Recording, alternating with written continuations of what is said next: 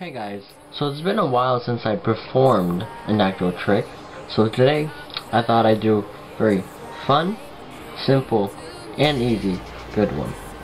Alright, so we're going to be using the 4 aces in this trick, alright? So I'll take, you know what, take an ace from the middle, alright? So let's see, you get the ace of hearts, I'll give that to you, right? So we'll take another card from the middle. See, that's the ace of diamonds, right?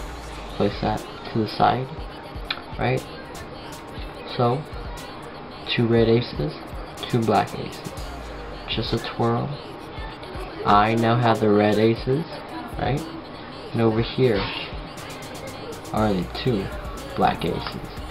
So that was Dr. Dayley's last trick.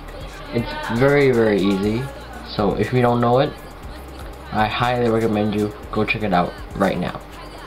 Alright, till next time, see you guys later.